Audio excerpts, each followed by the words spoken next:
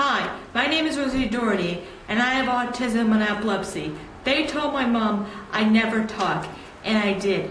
They told my mom I never read, write, play the piano, or sing, and I did. They told my mom I never ride a bike, and I did.